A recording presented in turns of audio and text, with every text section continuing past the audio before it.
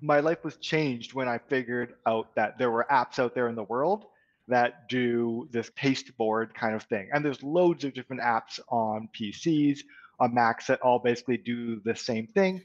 I'm on a Mac and use PasteBot, but they're all essentially the same thing, which is basically, you know, in my case, I just hit like Command Option V to bring up my paste. And so what it does is it shows me like basically the last 100 things I copied and pasted. And then just like my other text expansion tool, I can use this anywhere across the app, and you could program it and be very sophisticated. But mostly I just say, what was that email address I copied and pasted a half an hour ago?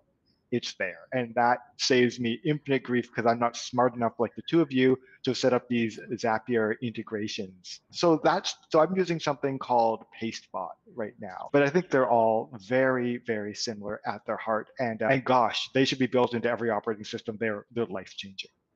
So are you on the free version of PasteBot, or did you pay for it? I happily paid. I was like, I don't care how much you charge me. I am super excited to give you a lot of money. And Talia, did you say yours was a Chrome extension?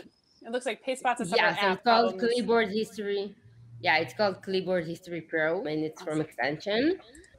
Yeah, I guess that's something that is like system operated. It's even better than just the Chrome.